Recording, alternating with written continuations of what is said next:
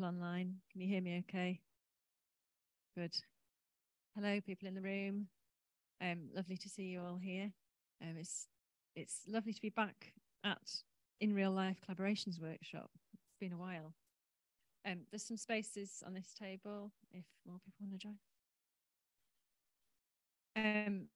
Okay, so the format of this workshop, I'll just briefly explain.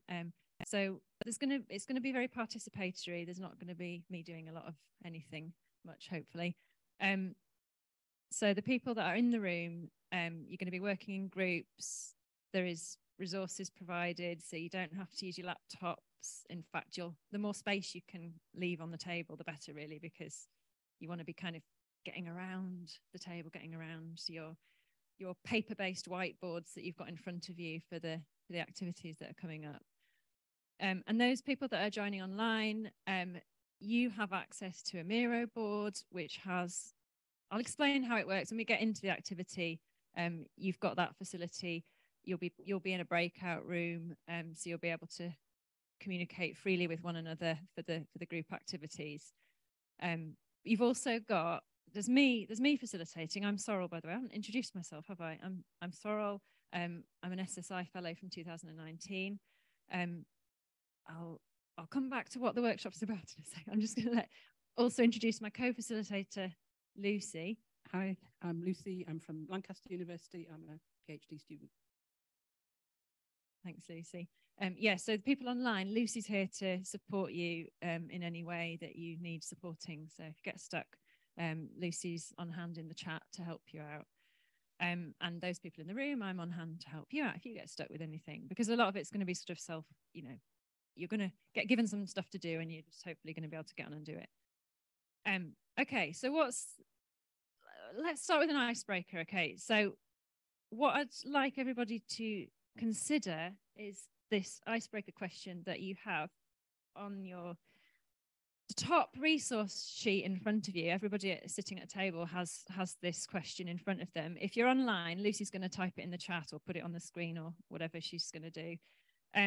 And the question is, thinking back to your worst experience delivering software, and if you've never delivered software, that's okay. Just you can think about your worst experience on a project of any kind, any collaborative project you've ever done.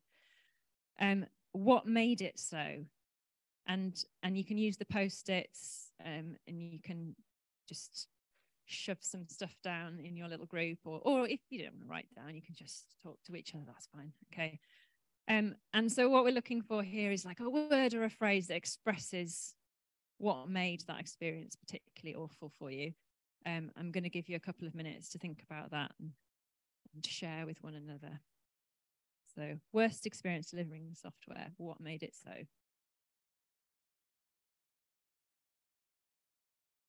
Sure. You can use any Post-it. I'd advise going for the one on the top, though, because could get a little awkward.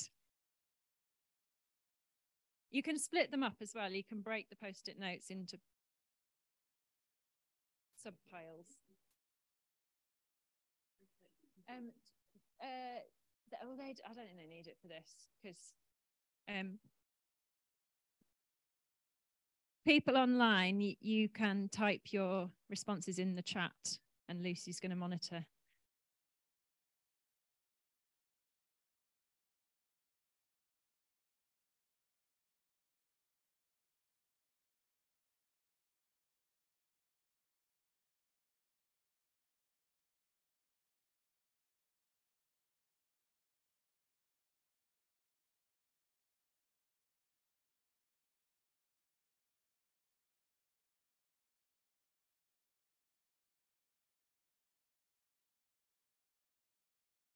Okay, table over here is like, you're crashing it, aren't you?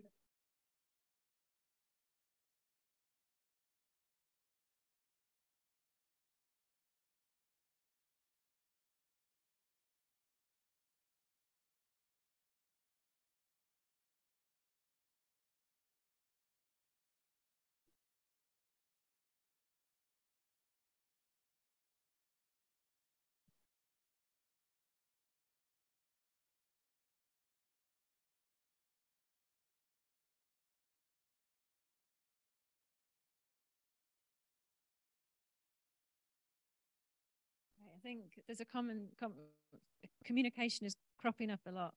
What you might notice as you generate your ideas is that some of these might fall more under the category of sort of being social challenges, and some of them might fall more under the technical challenge category.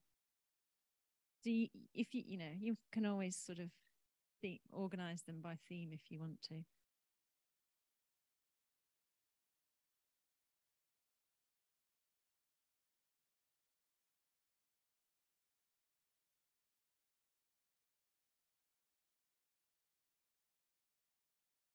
Okay, it looks like there's lots of ideas generating. Anybody want to share one that maybe made them laugh or cry?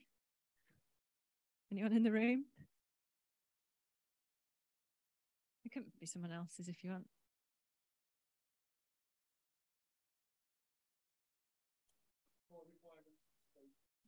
Can I say something? Sorry? Can I say something to a question?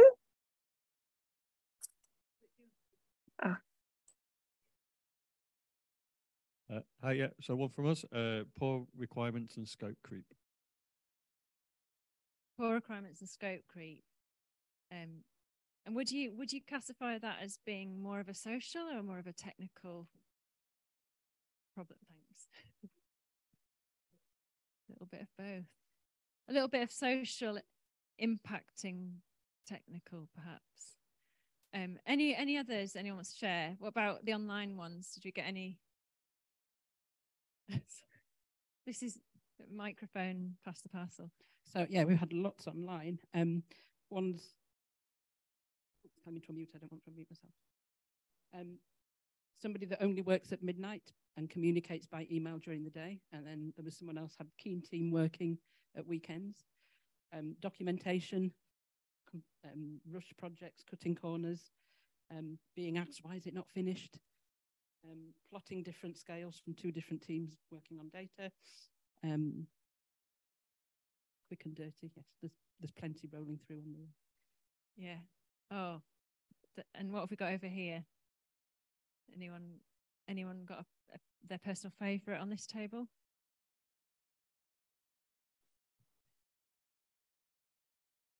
I guess the one that stands out was where, you know, we talked extensively about what they wanted done, and when I did it, turned out that that's actually not what they wanted. Can't portion the blame necessarily. Okay. So someone described what they wanted, and then at the end of the project, or once it had been delivered, that didn't turn out to be okay. Say, you know, changing a few weeks in, you know, when we checked in, they're like, no, this is not. Okay. Awesome. So lots and lots of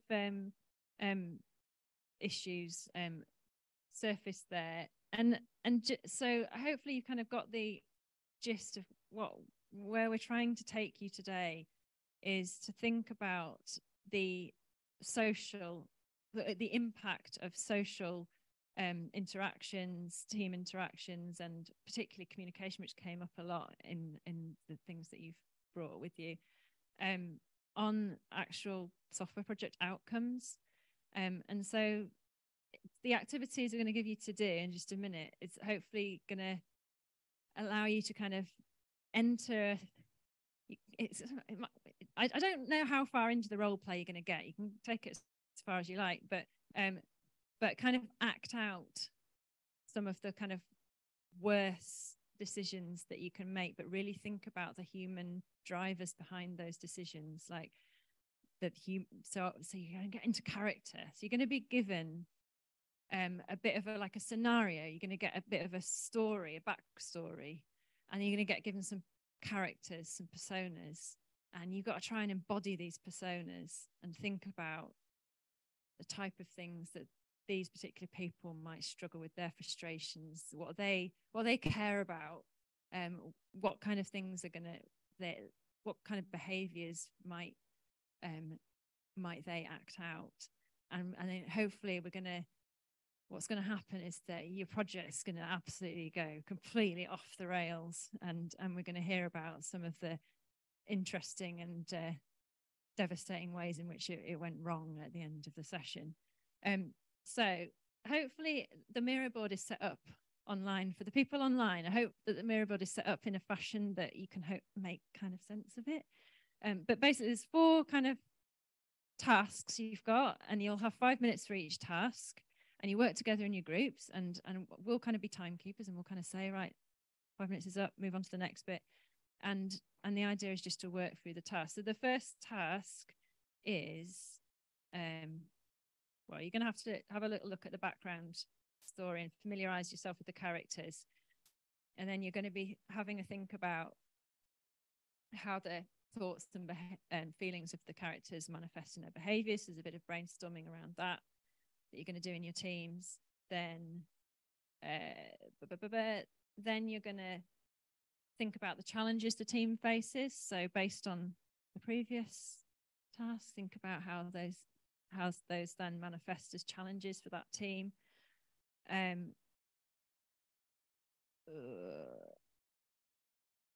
Maybe it'd be better if I just explained each one as we go through. Okay, let's start with the first one then. So you're going to have, I'll give you a bit longer. We'll have sort of 7 minutes to familiarize yourself with the characters and start to think about how their thoughts and feelings might manifest in their behaviors. And so you can use if you need more paper, because you can have a fresh bit of paper for each task, I'll just bring more paper around. So just get a fresh bit, and that can be your fresh whiteboard. If anybody's confused, just stick your hand up and come and sort you out. But I'm going to let you all get stuck in, okay? So, and then we'll call time on that task when it's time to move on to the next bit, okay? Yeah.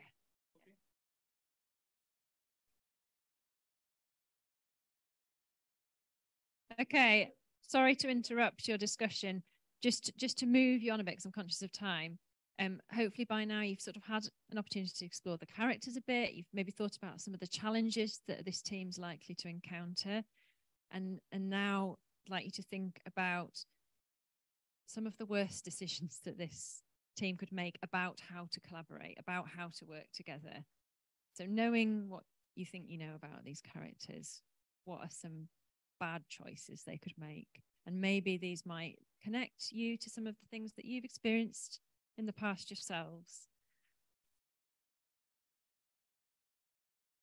Okay, so I think we're headed into the sort of last sort of 5 minutes or so of this main activity. So we need to be getting on to thinking about consequences now. So you've thought about challenges, you've thought about bad decisions the team could make. Maybe you could even be mindful about how, this is getting a bit meta, but the team that you're in is actually collaborating on this task right now. And you know, are there any negative consequences happening right here, right now that you could even pick up on and use? But anyway, when you're thinking about consequences, I want you to not just think about the consequences for the software. That's very important. I do want you to think about the consequences of the software. What might the impact be on the software that's produced at the end? But also think about what's the impact on the people. What, you know, did they come out of this thinking, oh, that was great, let's go again, or something else?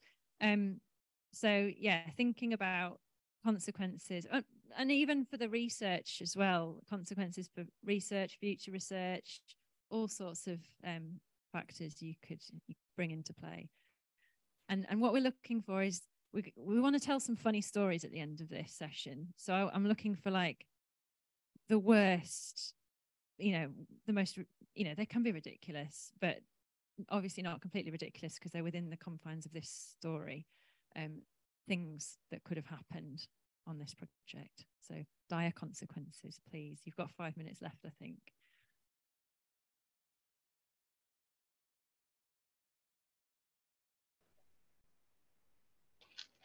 Okay, I think our online participants are back, so that means time is up for us in the room as well. With some very clever Miro work, Lucy's going to help to sort of collate the most dire consequences. So we've got some that have presumably come from the online group already on the board, and can we add to that with some contributions from the room, please? I'm not going to volunteer anybody, but maybe somebody could volunteer themselves to share their worst consequence. We think that one of the worst things that could happen is that the paper that was published in Nature is retracted, and the names of all the authors are disgraced, and there's a Twitter storm that makes a mockery of them. Anyone better that? So the team goes to their final European Commission project meeting. Project is panned, but somehow Giles, with his superb communication skills, persuades everyone that their part was a success, even though their part was the bit that caused the failure. He gets promoted again. They get more funding. The cycle continues. Oh, and which of these two is the more common scenario in academia, do we think? Oh, sorry, there's a hand up online. Did you say? Yeah, okay. Yes, I said, yeah, I was going to suggest something similar. So even though the code wouldn't work, the PI would make an effort to publish it, even though it doesn't work. And then he will get extra funding. And yes, the cycle continues, as one gentleman mentioned in the Web Robinson room. So thank you. More funding. Sorry. Oh, thanks, Sherman. Had you finished? Sorry, I didn't mean to cut you off there. Yes, I finished. Thank you. Yeah, no worries. I think he's frozen. Okay.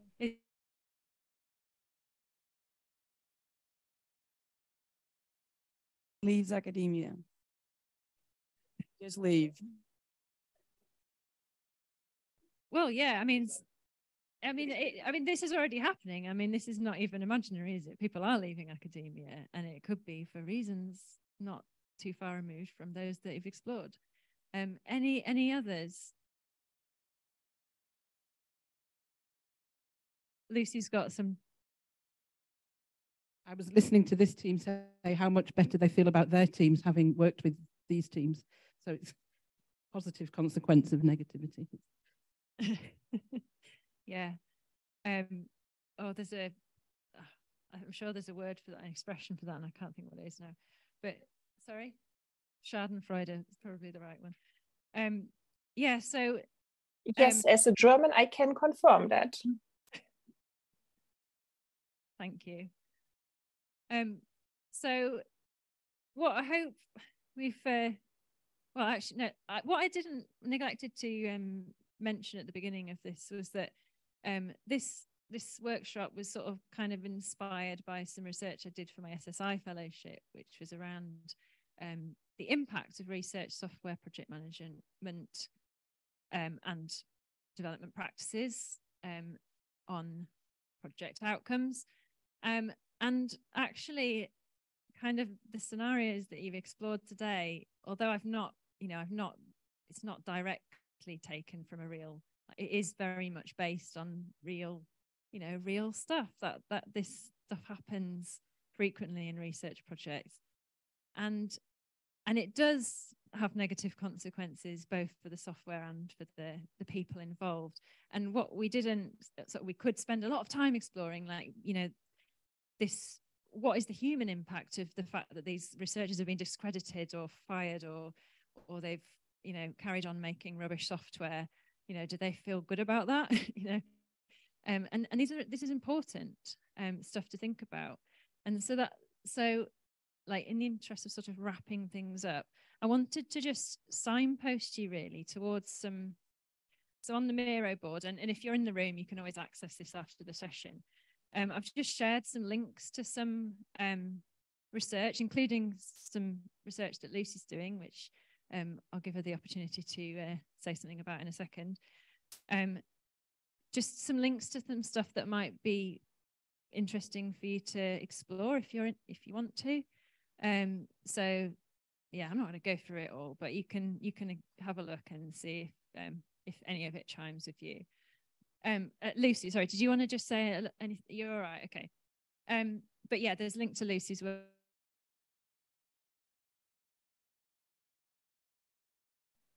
Values-based decision-making in software development.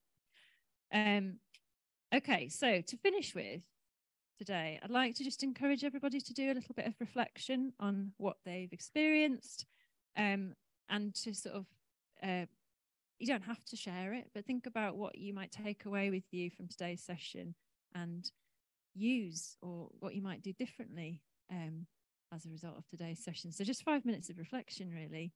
And if you want to share, there is the mirror board for people online. You can use the mirror board, or those of you in the room, or we'll invite you to share in a minute. But yeah, just a couple of minutes of quiet reflection on what you've just experienced. Okay, so just wrap up your reflections. And we still have 5 minutes, or? Yeah, we've still got, that's, I thought, yeah. So we've got time to just share a little bit of what, what we're taking away with us today. So does anybody want to, everyone's pulling a face like, no. Has anyone had any light bulb moments today?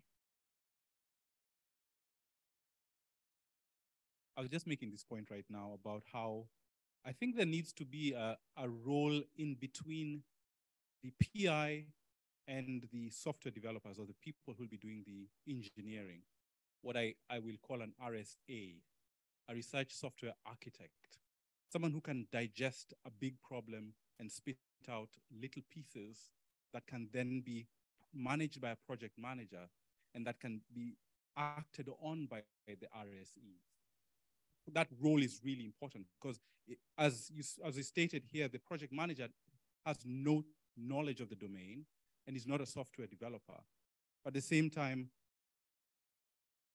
the rest of the people on the team have got some coding experience or coding knowledge, but still, there needs to be a role somewhere that breaks down the big task from the PIs into little tasks that can then be easily digested. That's my thought. Thanks for sharing, Paul. So yeah, does anyone want to add anything to, or come back to Paul and what he's just shared? Neil looks like he wants to say something. Yeah, I think that's a really good point. It was the role I was in about so much about breaking down the big things from the PI into small tasks. It was more about trying to make sure that the hundreds of ideas that were coming from the PI were given prioritization so that the team could actually implement it. So yeah, I think it's a really important role, and one that perhaps the research software engineering community could promote a little bit more as being something that, yeah, RSE teams could provide, an RSE architect would be a really good role. And if I can jump in a little bit on that, because it's a really interesting point, I'm wondering if this is also a role that maybe at times the team can kind of learn to do for itself better. So there doesn't have to be like, all these roles, they can work in some projects and not in others. But if we identify that there are certain things, capabilities in the team that need to be nurtured somehow, whether it's one person doing it or whether it's the whole team doing it, that, these are something that what you seem to be describing there is something that, some kind of team coach or just the team can coach itself, to have that awareness of what capabilities we need within our team in order to be able to collaborate well, to do this well.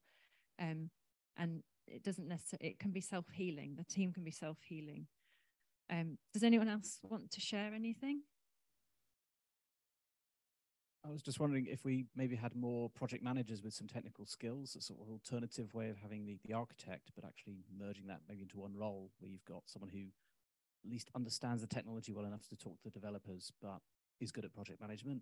And so sometimes that might be an RSC who's moved into project management, or a project manager who's moved more into coding. Anyone want to add to that, or agree or disagree, or more project management skills?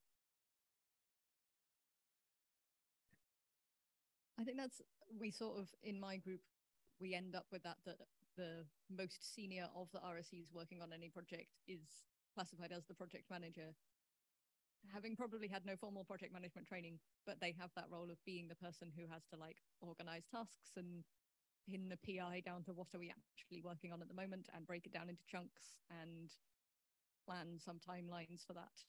And that role is in our group just what the lead developer on a project is doing. So whether it's better that way than having a dedicated project manager, I don't know. Is that something that just depends on the scale of projects, or having better training each way? So we have those. Reflecting on projects that have really worked for me, just to respond a little bit to that, project management is important. The thing that's made projects really successful, though, actually, was having somebody really good at the sort of like the user experience and requirements design, to really have the time for them to sit down with people and break that down. And that was a role that, for me, actually helped to define what was wanted out. Somebody who's really good at just listening to people and capturing all that information. And I don't think that always can be the engineer, because they're often limping to technical solutions rather than thinking about what needs to be done. So I don't know whether there's something around just that kind of like, how do we bring in some of those UX and ethnographic processes into what we're doing as a standard. It's interesting that you phrase it that way, because I was having a conversation with someone where I thought about the role of someone who does the user experience or user understanding as an anthropologist.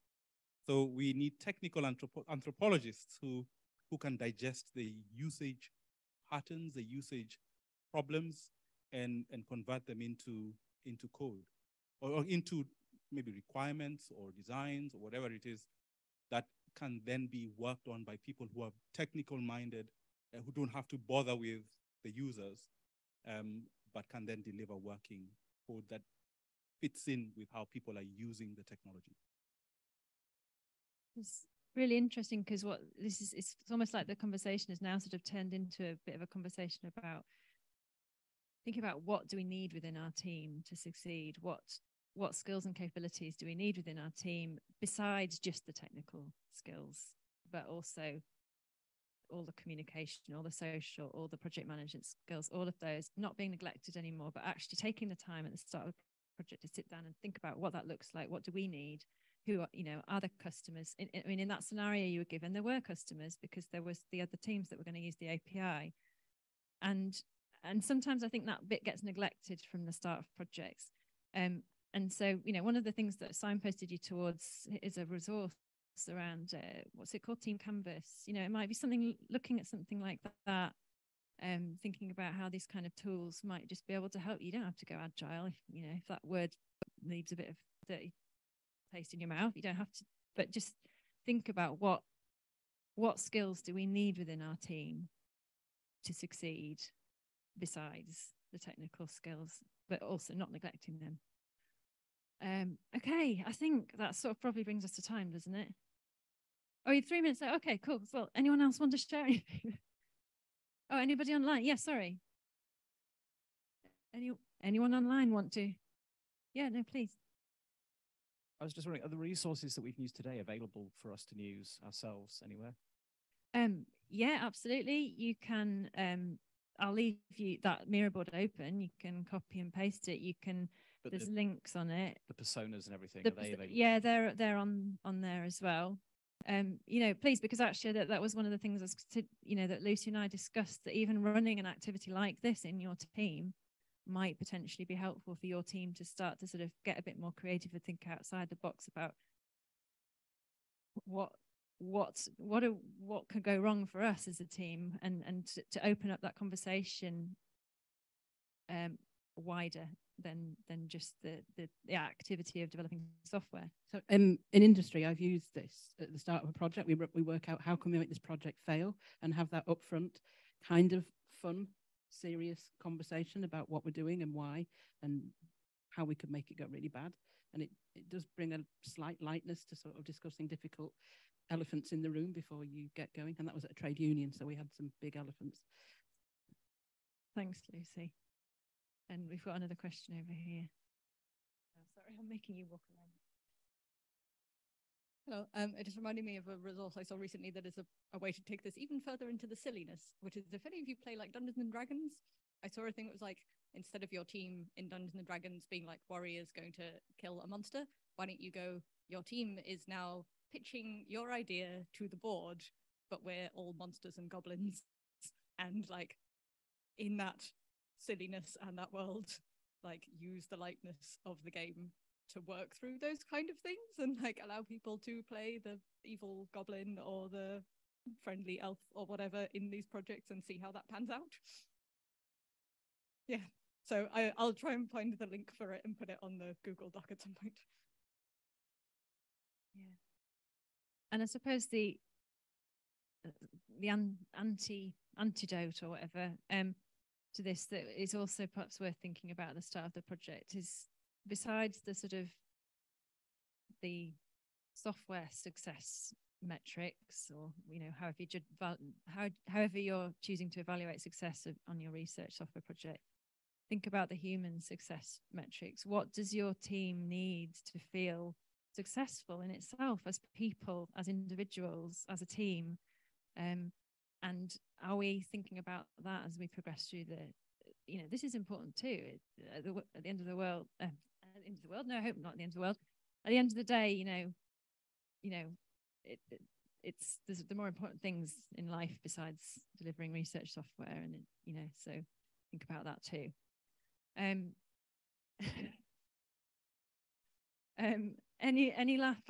final thoughts, words? Anyone online? No? Cool. Well, thanks so much. You've been lovely participants. Enjoy the rest of the conference.